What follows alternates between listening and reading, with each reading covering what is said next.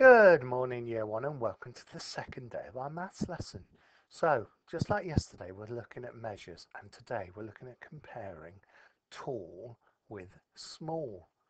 So, before we start though, we've got an exciting, active counting video. So, what grown-ups, if you want to type in either count by tens or the YouTube address below, then you'll be able to do this. And kids, if you want to dance with this Year 1, you can, because trust me, in class the children will be dancing. Okay, so once you've done that, start the video again and we'll move on to the main part of today's learning. Okay, so for this part of the lesson you're going to need whiteboards, whiteboard pens, pens or paper, and you may want to get together some household objects to compare. Okay, so to start off with, today we're looking at slightly different language. We're looking at tallest and we're looking at smallest. So what I want you to do is tell your grown-up which of these towers is the tallest and which is the smallest. And grown-ups, if your children aren't quite sure what tallest and smallest mean, have a little chat and I'd use different people in your house and their heights to give your child an idea of what tallest and smallest means. Okay, so which is the tallest? Well, the tallest is the same as the longest. So that's got to be this one. But let's just check by putting them into some kind of order. Now you can see them compared with each other that the blue one is definitely the tallest. So which is the smallest? Well, the smallest one has got to be the red one. Okay, so this time exactly the same, but you're going to put them into an order and you're going to start with the smallest. So if you tell your grown-up what colours are in which order, starting with the smallest, and then start the video again, and we'll see if you're right. So, red, I'll put there. Then I think it's going to be green, and then it's going to be blue. Now, at the moment, you can't really tell because we've not lined them up. So let's drop them down so that they're all starting at the same height, starting from the same place. And yeah, I think we're right now. Red's definitely the smallest. Green is in the middle. And blue is the tallest. Okay, so that basically is what we're going to be doing today. Now, in class, we're going to be cutting out lots of different animals and comparing them, the tallest and smallest.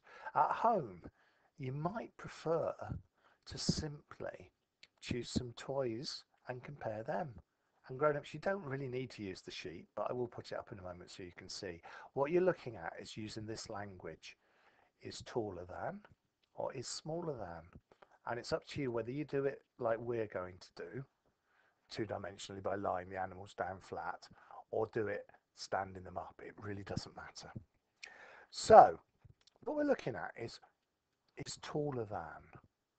So which one of these is taller?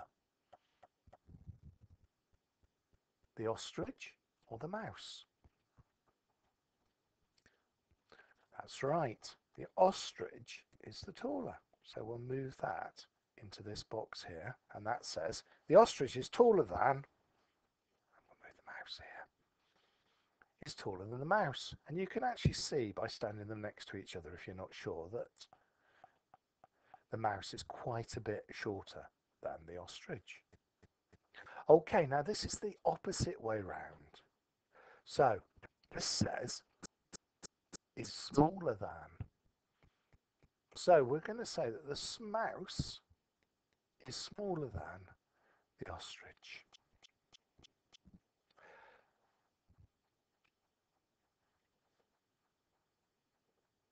Now what we're going to be doing in class is cutting out all these different animals and arranging them in this chart. Okay? But you may want to do your own stuff around the house and just use those phrases. It's completely up to you. These will be available to download as well, these charts, if you wish to, on the Teams video, on the Teams platform. Okay, so once you've done that, we do have a plenary for you. And here it is. I'm going to put some cubes and I want you to make your own cubes or say how many double the number of cubes are. And remember, doubling is adding the same number. So here's your first set of cubes. We've got 2 blue cubes. So how many cubes would I need to double that?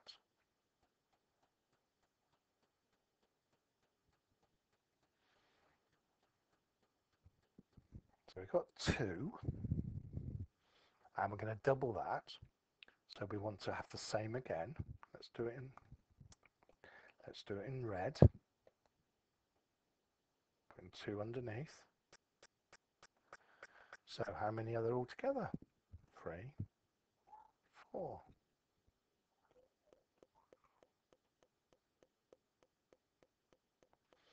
So how many cubes are there altogether? That's right, there's 4. Okay, here's another one.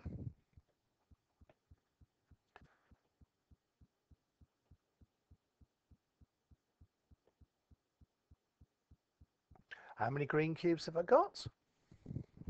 That's right, I've got 3. So now I want you to double it.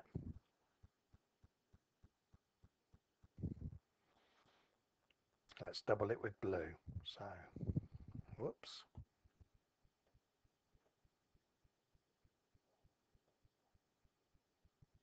Another 3. So that's 3 plus 3. So how many have we got altogether?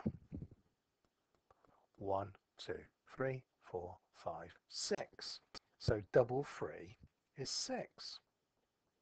And then our last one, let's do red so it doesn't feel left out. We're going to put 5 red cubes out. 1, 2, 3, 4, 5. So we've got 5 cubes. How many do we need to add to that to double it? That's right, we need another 5. So let's add 1, 2, 3, 4, 5. So how many have we got altogether? Let's count them. 5, 6, 7, 8, 9, 10. So double 5 is 10. And that is the end of today's lesson.